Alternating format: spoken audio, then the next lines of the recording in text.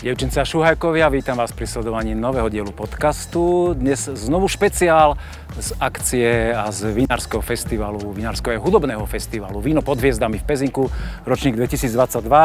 Dostali sme degustačný pohárik, dostali sme pásky, ktoré nás opravňujú sa tu pohybovať a ideme sa pozrieť, ako to tu vyzerá, ako je tu atmosféra, akí sú tu vinári a urobíme určite aj zo pár rozhovorov popri tom. Poďte s nami.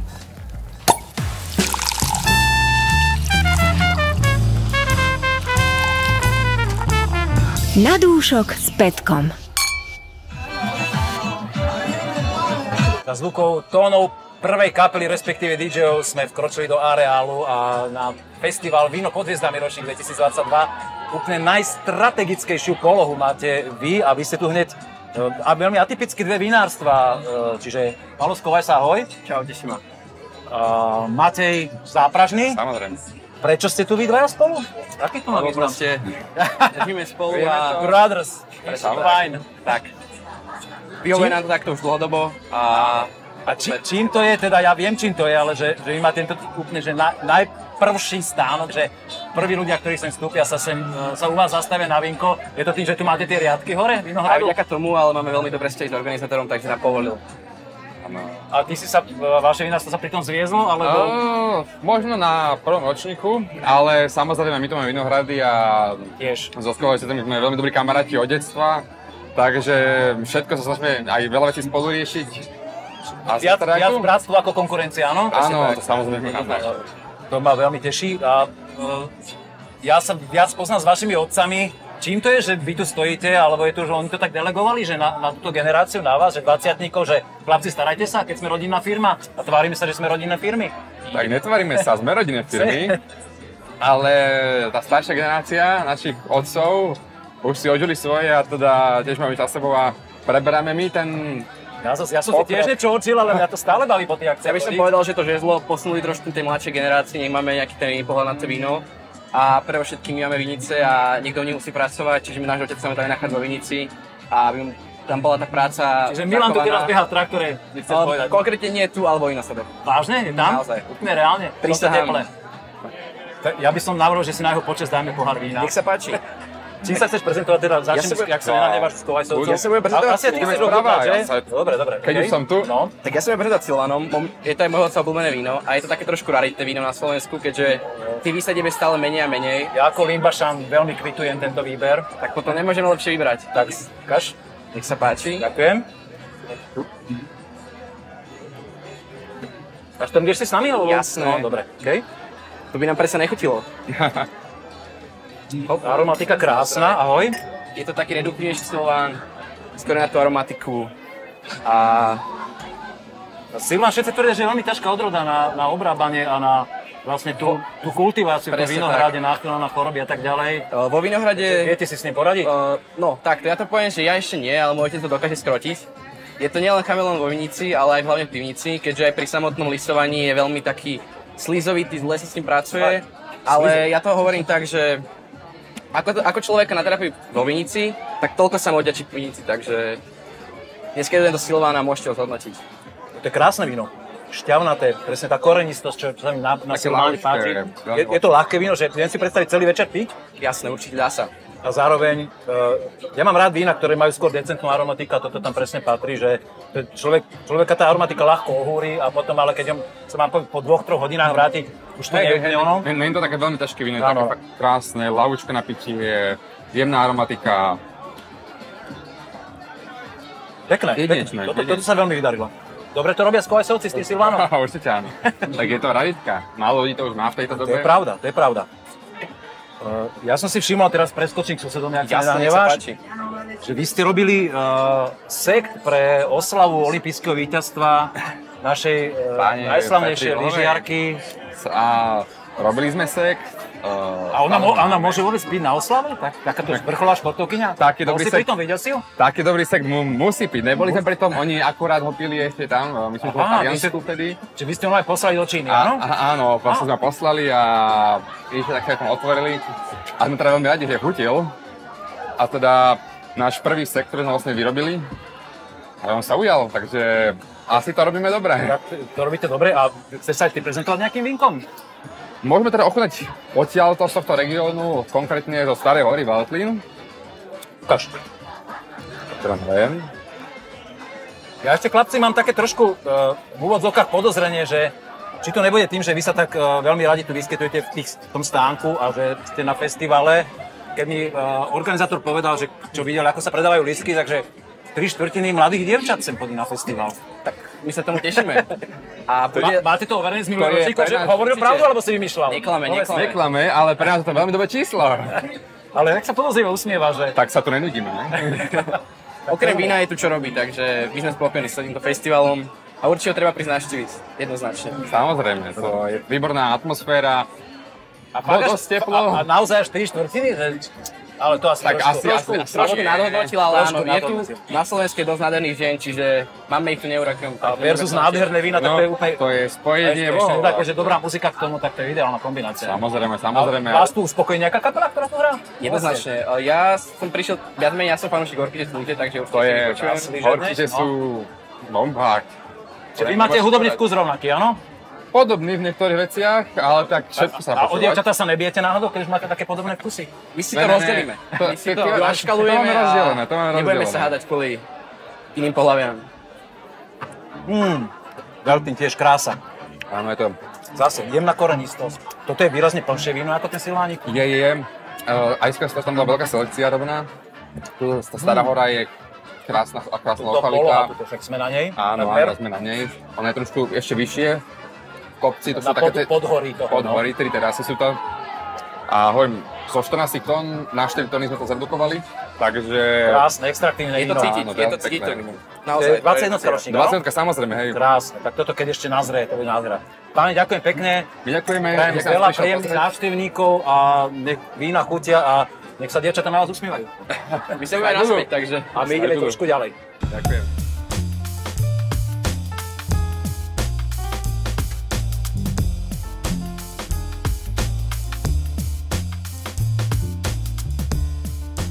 Ahoj Miro. Čau Peťko. Mám dobré informácie, že ty si nováčik na tejto akcii, že vlastne so svojím vínom, teda my sme sa tu už videli aj minulý rok, ale že si bol ako návštevníca pozrieť, ale že so svojím vínom pod značkou Fondrk si tu poprvýkrát. Poprvýkrát. Čo ťa sem priťahlo? Poprvýkrát. Čiže si dostal tento úžasný stánok, ktorý tu je tak napevno postavený a teraz sme sa aj pred tým paliacím slnkom sem tak mohli pohodlne schovať. Aké máš konexie, povedz? Konexie, tuto kamaráti vedľa. Mladšia generácia zápražných skovajsovcov, tak vďaka ním vlastne sme sa tak nejak dohodli, že budeme spoločne prezentovať.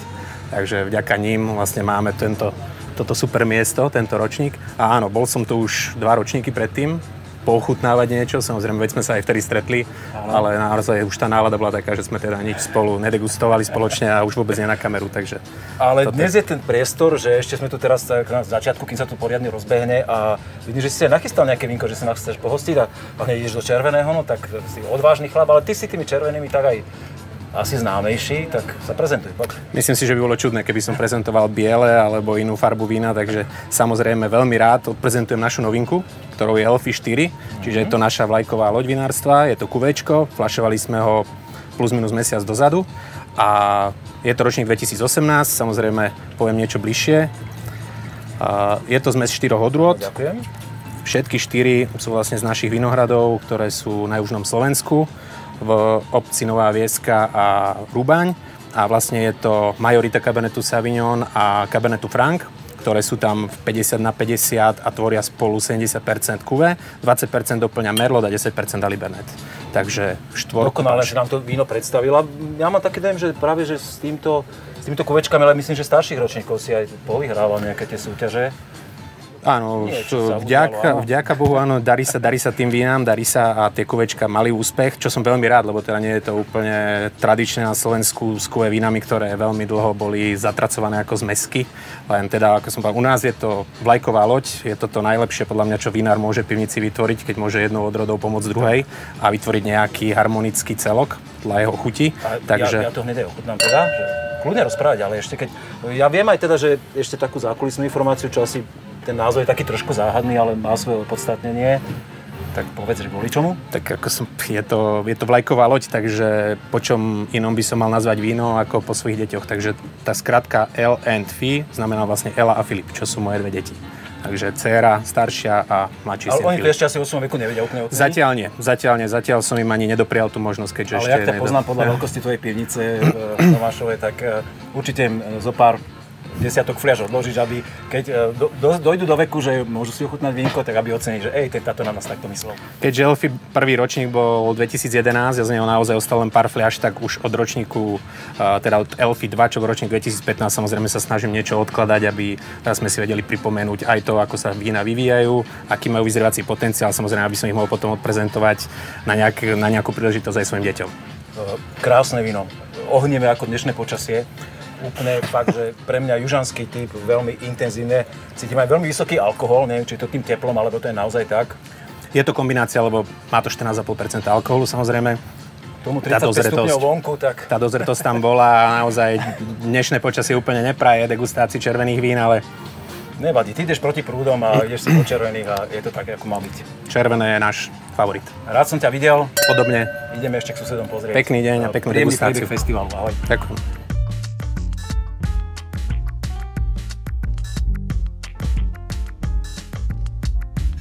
Sme v stánku Bonfy, je tu Michal a za nami sa škerí Martin. Čo to tu je? Akože nechal ty tú fotku a nechal ťa tu samého teraz? Tak neviem, aby tu bolo vlastne aj on, nie síce fyzicky, ale aspoň takto, aby ľudia ho spoznali, uvideli. Čiže môžem sa pozrieť, že on má vzadu kamery cez tie oči, nie? Tak sa to kedysi v tých historických hradoch robilo. To zase nie. Že ty kukátka? Nie, to zase no, nie. Ale takto sa pekne usmieva na ľudí, keď koštujú jeho víno a dúfa, že aj oni budú mať taký istý úsmev. Tak to je super. Vy nie ste úplne bežným účastníkom, že vína pod hviezdami, ale takýchto veľkých akcií. Ja viem, že Martin sa viac rokov tak nie úplne verejne prezentoval, že bol tak skôr schovaný a taký, dá sa povedať, v úzadí, že jeho vína samozrejme bodovali na súťažách veciach, ale on tie verejné prezentácie nejak, že nie. A tento rok sa to všetko zmenilo. Aj ťa inštruoval, prečo?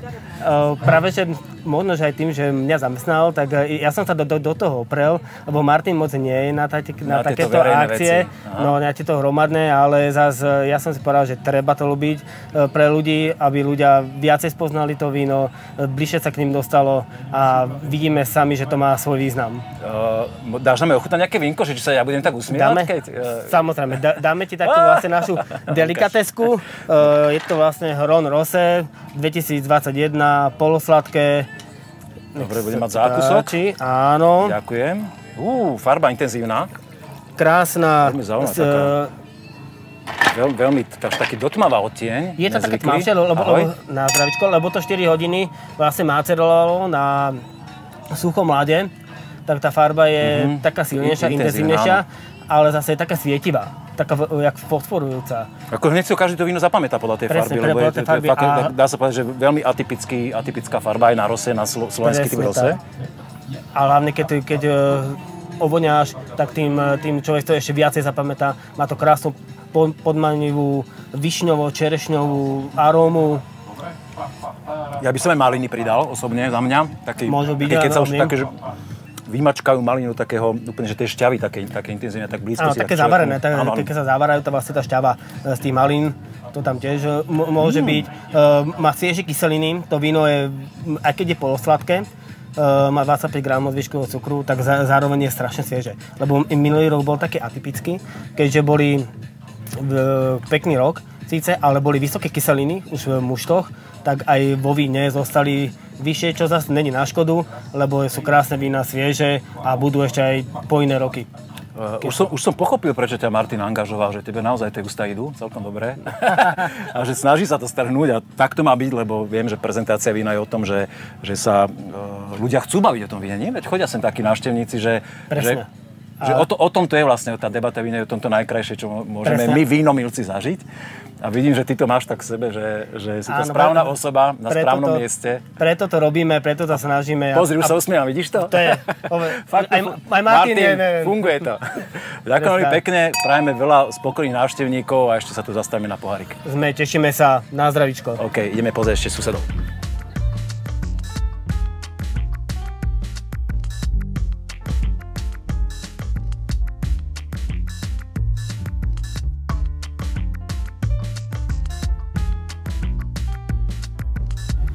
Stojíme v stánku vinárstva Durgala Budínsky.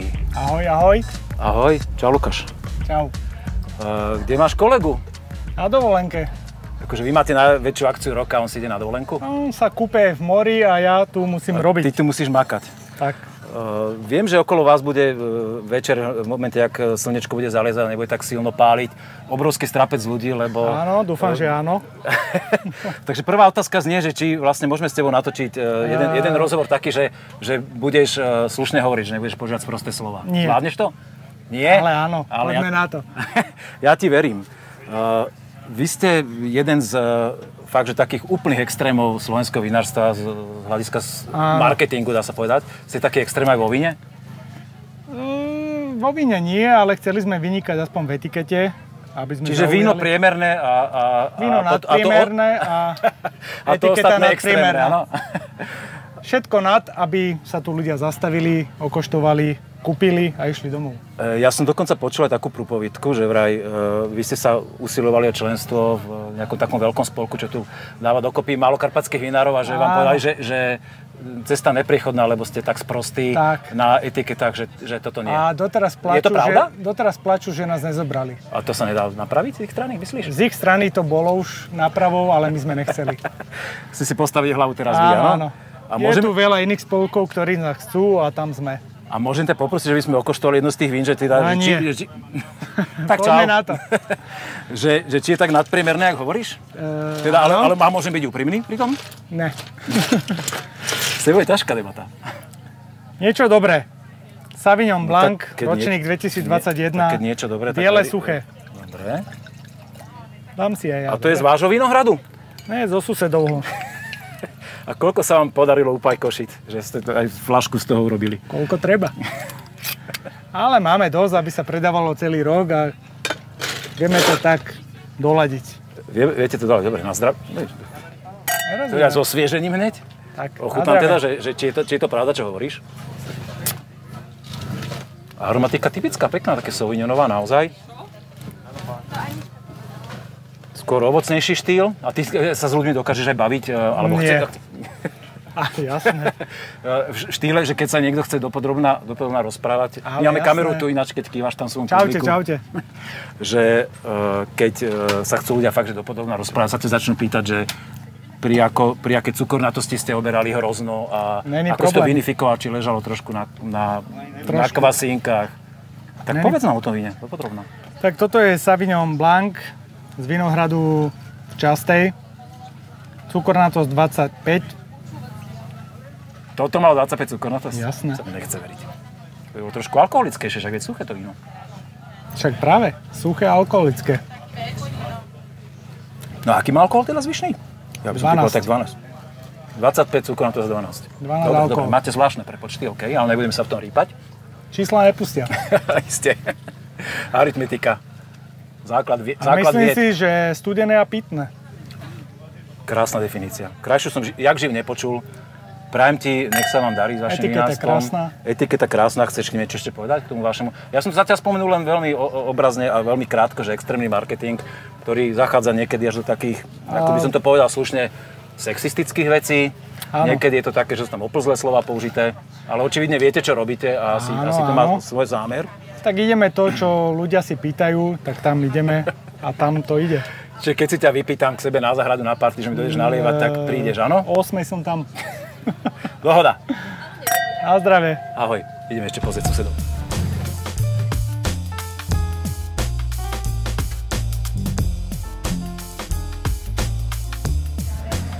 Martin je známa tvár pre tých, ktorí sledujú podcasty pozorne, lebo Vínu Nobile Winery sme navštívili. A ty si asi z geograficky najvzdialenejšieho vinárstva od Pezinka. Tu účastník, povedz mi, ako si presvedčil organizátorov, ktorí robia lokálnu akciu v Pezinku, vinársky festival Víno pod hviezdami, že oslovili vás, alebo že ste tu teda opakovane?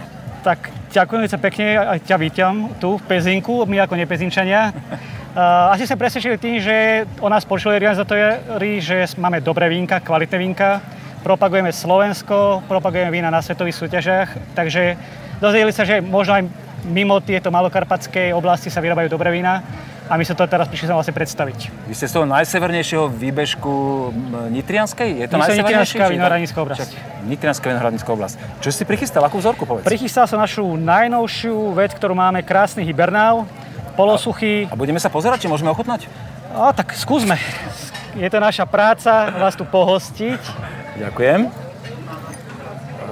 Hibernál, mám taký dojem, že je presne tá odroda, ktorá je tak na vzostupe, že ju vinári začali vysádzať pred pár rokmi a teraz sa to zhmotňuje do vín, že je to predsa odroda interšpecifická, ktorá potrebuje minimum obhospodarovania vo vinici a dáva krásne extraktívne vína. Presne, jak si povedal, je to teraz zaujímavá, v Čechách už trošku dlhšie v móde, ale toto vínko... Usadenejšia, jasné, no. A teraz sa spoznávajú aj Slováci. Ako si povedal, krásne víno, plné, krásna vôňa. A trošku aj zvyškový cukor, sme v kategórii suché? Za kategórii polosuché, tesne nad hranicou suchého vínka, takže lahodné víno, na dlhšie také väčšie popíjanie, 13% alkoholu, trošku viac telnaté, ale zase kyselinka veľmi taká zaujímavá. Taká chrumkavá, by som povedal. Áno. Je tam taká dochuť egrešu, to je také... Ja cítim peknú mineralitu toho vína, akože má to štruktúru to víno. Presne tak, a to hovoríme o našom vlastne panenskom vinohrade. Takže toto keď dal panenský vinohrad, tak klobúk toto keď dal panenský vinohrad, tak potom uvidíme, čo bude za 2-3 roky. Ja mám taký dojem, že vaše vinárstvo treba mať merku a že ešte si asi tú návštevu u vás niekedy zopakujeme. Kto nás ešte ako nevníma, tak dúfam, že už začne trošku nás poznávať a uvidia, že tie vína, ktoré stále produkujeme, ideme vyššie a vyššie kvalitou. A sme tak dostupnejší trošku ľuďom, lebo máme rôzne rady vín. Chceme od tých najnižších až po takéto špičky, ktoré vychutnajú odborníci, ako si napríklad ty. Ďakujem pekne za lichotku a držím palce, nech sa vám darí. Ďakujem sa pekne.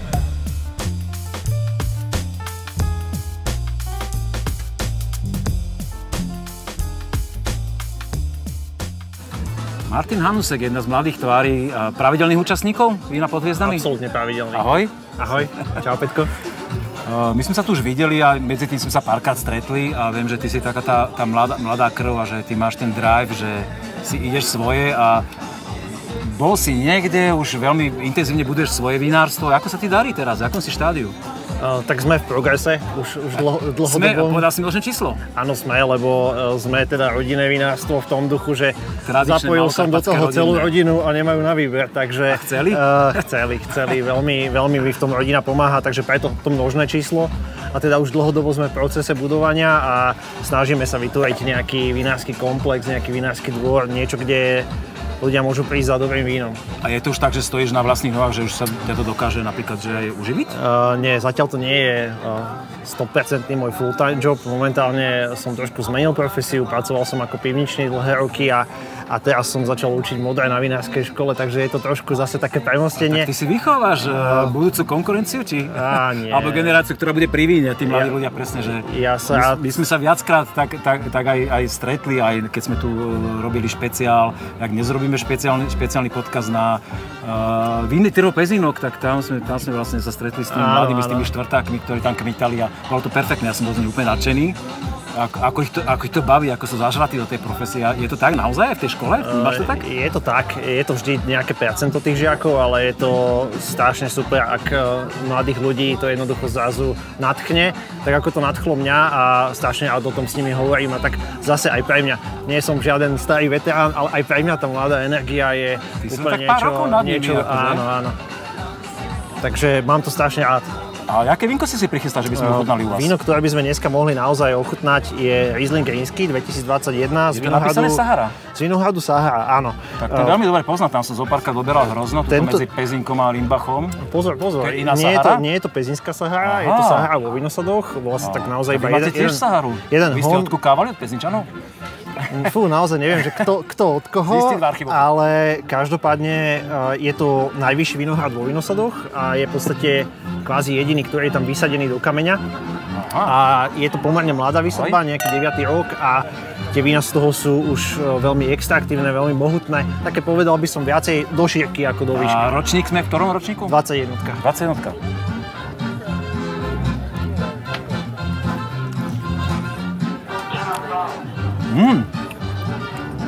Toto je zaujímavé, asi neviem, či by som Ríňak typoval, keby som sa takto ochutnal. No my sme zmlkli na 3 sekundy, lebo to To vínko je veľmi krásne ovocné, veľmi peknú a pevnú kyselinku má. Ale ja mám taký z neho dojem, jak keby aj trošku sa hral, že s kvasinkami, že by to ležalo trošku, alebo... Ležalo to nejakú dobu na jemných káloch, ale nebolo to nejakým spôsobom miešané. Je to cítiť. Pracovalo sa s maceráciou skôr. Zhruba 5 hodín sme to víno pomacerovali, potom ako sme ho odstopkovali a pomleli, to zase trošku ako keby nafúklo to telo. No každopádne tu bola veľmi vysoká zrelosť, okolo 24, takže to víno je veľmi pevné, má pevný alkohol a myslím si, že aj pevný potenciál. Takisto ako je pevná pozícia teba tu na tomto festivale. Čo ťa najviac láka sem? Prečo sem tak pravidelne chodíš? Máme to rádi, pretože tu sa stretneme s ľuďmi, ktorí jednak obľúbujú naše vína, chodíme na mnoho týchto pezinských vinných podujatí a zároveň tu stretneme aj ľudí z vinárskeho sveta, z podcastov a takisto aj dnes a takisto aj v podstate ľudí z celého Slovenska a narazili sme tu už na množstvo zaujímavých ľudí, s ktorými potom neskôr vznikla nejaká spolupráca a tak. Čiže myslím si, že má to takéto podujatie rozhodne zmysel nielen kvôli zábave, ale aj kvôli nejakému takému pridanej hodnote. To ma veľmi teší, my sme tu tiež veľmi radi, veľmi dobre sa tu cítime. My si niečo zdegustujeme, dokonca si v sobotu aj zahráme. Krásny festival. O víne a pre ľudí. Nádhera. Na zdravie.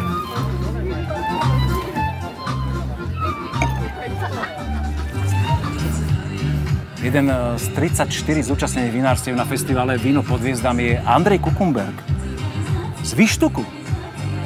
A ja teda ako znalec, trúfam si povedať, v úvodzovkách znalec malokarpatského regiónu a mám pochodených a spoznaných veľa vinárstiev, ale naozaj Výštuk je taká pre mňa panenská obec v tomto, že už vaši susedia v Šenkviciach majú 40-50 vinárstiev, aj vrátane tých menších rodinných. A z Výštuku, okrem tvojho mena, nepoznám nikoho. Jak je to možné? Tak ono je to v podstate asi tým, že ten Výštuk ako dedina sama o sebe je trošku ťažšie dostupná. Nemáme tam ani vlakové nejaké spojenie a tak ďalej. Autobusov málo. A tá dedinka je akoby taká, že zabudnutá Bohom. A tým to je niekedy aj výhoda? Zase? Áno, je to výhoda, pretože v podstate v tom Výštuku je to také, že je to také zabudnuté, taká dedinka, že skovaná a tak ďalej, ale z hľadiska toho vína a vinárstva v podstate historicky boli vinohrady vysadené už asi pred 500 rokmi a dodávali sme hrozno na červený kameň palfiovcov. Počkaj, hovoríš, dodávali sme, akože, ty už máš rodokmeň, ako dedina. Lokál patrieticky hovoríš teraz, nie, že máš rodokmeň napísaný, kataster, že Kukumberg tam bol napísaný. Kataster, z hľadiska katastra, dobre.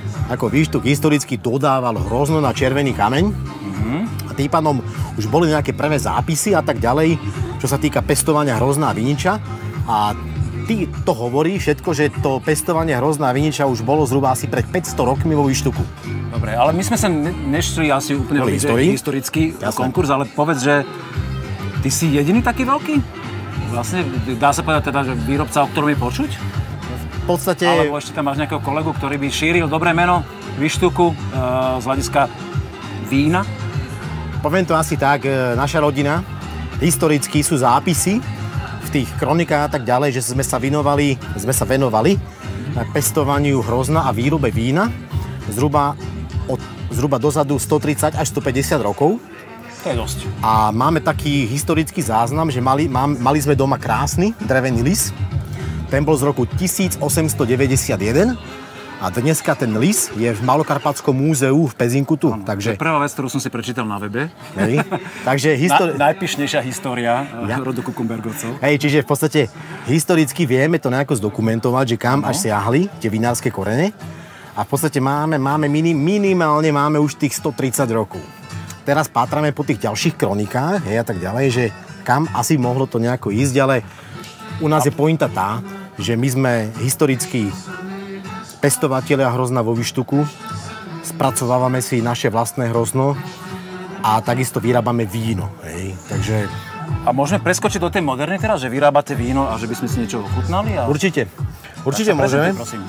Určite môžeme. Ja by som asi tak, keď som sa začal venovať vinárstvu, to bolo asi okolo roku 2009-2010, ja som dovtedy pomáhal otcovi. Hej, to znamená motika, škrábák, do vinohrada, hej a tak ďalej.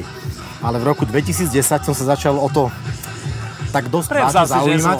dá sa povedať. No a môj taký prvý nástrel, prvý kontakt bol s pani Dorotou Pospíšilovou, ktorá napísala tú krásnu antelografiu. Nie, všetko preskočil a išiel ku zdroju.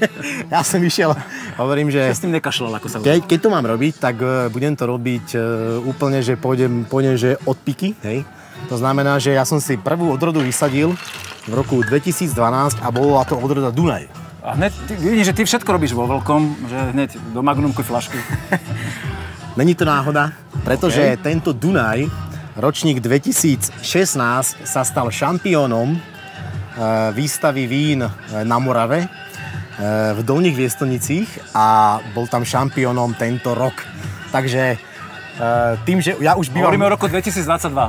Áno, v roku 2022. Bolo to krásne víno. Vysadené 2012, zber 2016. Bolo to krásne v jemnom bariku naležané. Žiadne nejaké veľké bariky a tak ďalej nemám rád. No a Slovák Andrej. Oni majú Slováka Andreja Babiša. Ale akože Andrej došiel tam a tak som tam mal šampióna. A ja si strašne vážim pani Dorotu, pretože ona mi udala taký smer. Ona mi vždycky povedala, že choď za tými novošľachtencami, mám vysadený Devín, Breslavu, mám tam Nitru, mám tam...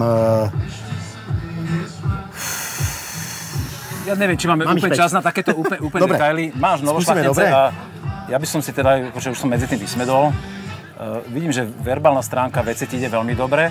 A určite sa všetci návštevníci, ktorí sem sa pri tvojom stánku dnes zastavia na festivale Víno pod hviezdami, potešia, že kto sa chce rozprávať o víne, veľmi s entuziasmom to dáš.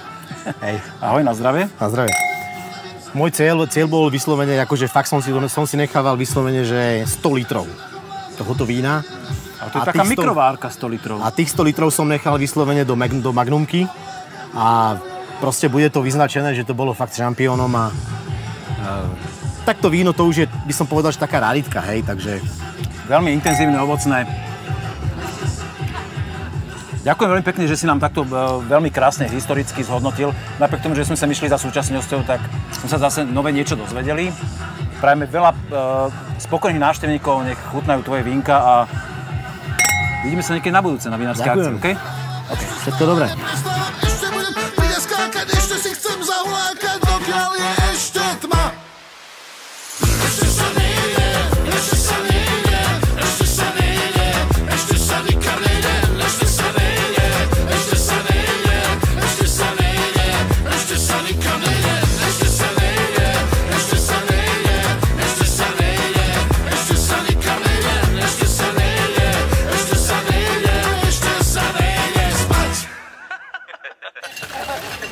Farebné vinárstvo je úplne organickou súčasťou festivalu Víno pod hviezdami. A v tomto ročníku 2022 nemáme tu teraz Mateja Farbulu, ktorého sme spovedali minulý rok, ale je to jeho pani Marcela. Ahoj. Ahoj. A William. Mateo Parťák, vo farebnom vinárstve. Mateo Parťák. Matej vás poveril obidvoch, že vy máte dnes za farebné vinárstvo hovoriť. Je farebné vinárstvo tu kvôli tomu, že vlastne ste si vymysleli festival na to, aby ste mali veľkú akciu, kde sa môžete prezentovať? Je to pravda? Je to fáma? Čo koluje Pezinkom a okolím? Podľa mňa áno. Ty o tom vieš? Ja som sa zámerne nechce pýtať člena rodiny najprv, ale... Ako to ty máš vlastne? Že je to Mateo vymysel, alebo sú to aj veci, do ktorých ty hovoríš? Tak ono v zásade medzi nami funguje taký zaujímavý vzťah, že Matej má nápady a ja sa ich snažím realizovať. A nejakým spôsobom... On je kreatívec a ty si ten makač. Nejakým spôsobom to proste funguje. Zdá sa ti, že to aj u vás v rodine to tak funguje? Že Matej má nápady, ty ich realizuješ? Alebo ty máš tú svoju časť kreatívy? Viem, že na tomto festivale robíš grafiku a veci okolo. Áno. To je taká moja hlavná náplň, tá grafika a tá vizuálna stránka toho festivalu, výzdoba a podobne. No a či to tak máme aj doma? Akože viac toho po technickej stránke spravím asi ja, ako on, ale... Toto asi Matej nechcel úplne počuť. Asi to nechcel počuť. A ako dlho s vami počas roku býva festival u vás doma, vo vašej domácnosti? Podľa mňa to spomíname to podľa mňa celkom často, ale samozrejme sa to potom ustupňuje s tým príchodom toho augusta. A od januára, februára akože dosť často, si myslím. Čiže vy ste festivalová rodina vlastne. Tak, ale tak nás to baví oboch, takže... A chutí vám vaše vínko, ktoré chlapci poberávajú? Akože chutí, ale doma máme skôr pivo. Môžeme si to vyskúšať? Či je to pravda? Či nefabuluješ trošku? Nie. Čo si pripravil? Povedz teda, ako ten realizátor tých myšlienok. Bolo by dobre, keby si to možno otočil trošku na kameru, aby ľudia videli. Takže máme teraz v ponuke, ja to nazývam, že vlajkovú loď farebného vinárstva, Cabernet Sauvignon Rosé, Frizante. Nejak pomôcť, podržím ti pohárik. Jasné. Posledný ročník sa... Rosé ako vlajková, ale to som prvýkrát v živote počul a to chodím po slovenských vinároch veľmi dlho. Čo je to tvoj pohárik? Dobre, tak začneme od Marcelky. Tak to dám. Takže bavíme sa o frizante, o bublinkách, ktoré sa hodia teraz k letu a k tomuto spárnu, ktoré dnes postihlo prvý deň festivalu úplne ideálne. Už sem prúdia ľudia, oni aj trošku vyčkávali, že kým bolo to najväčšie Treba počkať trošku, lebo je to strašné. A 30-ky naozaj. Ja si myslím, že veľmi príjemné. Ako Jamajčan to veľmi uznávam, tieto teploty. A ja sa v tom cítim ako ryba vo vode. Ahojte. Na zdravie. Ahoj. No popíš nám to vínko teda, že keď... Ja? To by som nechala na Vilka, naozaj. On to vie veľmi krásne popísať. Či tebe stačí, že chutí, nechutí? Áno, mne stačí, že chutí, nechutí. Máte na teba také nároky vinárske, že... Akože pravda je naozaj... Ty si žena, ja chcem počuť ženský pohľad. Áno, niekedy príde, keď majú nejaké vínko, že ovoňaj, ochutnaj, áno, to samozrejme si povieme. A čo mu na to povieš? Chutí, nechutí? Hej, akože viem mu povedať z môjho pohľadu. Niekedy sa mu to aj nepáči, ale väčšinou vychádzam ja prioritne z toho, že buď mi to chutí, alebo mi to nechutí. Nehľadám za tým asi žiadne nejaké, ja neviem, jahodové tóny a podobne. Aj keď môže tam byť, ale proste beriem to tak komplexne, že... Áno. Môžem potvrdiť, s Matejom sa častokrát rozprávame o tom, že aké vína sú zaujímavé, aké vína sa páčia ľuďom a veľmi často máme situáciu, kedy máme na výber nejaké vínka a Matej si zoberie fľašky domov a potom príde vlastne s informáciou, že toto sa páčilo. Čiže áno, presne viem, o čom hovoríš. A vy sa podľa toho potom riadite? Marcela vlastne ruluje vaše vinárstvo? Tým, že tých možností vo vinárstve, ako vyrobiť víno, je veľmi veľa, tak snažíme sa robiť vín, aby boli zaujímavé, aby boli pekné a popri tom vlastne dodržiavať, aby vína boli čo najprirodzenejšie, nepridávať do vína zbytočne nejaké ďalšie prípravky. Čiže nemôžem povedať, že sú to naturálne, ale čo najviac prirodzené. A máme veľa vín, ktoré sú odrodové a tá odrodovosť je veľmi zachovaná v tom bukete a v tej chuti. Súhlasím, podľa mňa, kto vyhľadáva aromatiku Cabernet Sauvignon v rosé podobe, ešte s takýmto vysokým zvyškovým cukrom, ako máte vy, to už kategória je také polosladké. Však? Minulý ročník bol ideálny. Tuto to presne je, že tu je tá extraktivita, áno, že tu je jahoda, taký skôr až jahodový kompót, by som povedal. Ja keď si predstavím ako fanúšik tenisu, že tam sú tie vychýrené tie, že jahody so šľahačkou, tak toto, už len ten kopček šľahačky na tom chýbal, že? Šľahačky? Nie, ale nie do vína, ale tak obrazne. Ja si predstavím tú jahodu na tom. A prečo tu nemáte jahody? To je otázka. Na budúce. Na budúce. Prajem vám úspešný festival, veľa spokojných ochutnávačov vína a nech je váš stánok zaplnený tým aj pozitívnymi ohlasmi. Okay. Ďakujem. Ďakujeme. Vítame vás vo farebnom vinárstve. Ahoj. Ahoj, ešte raz. Čau.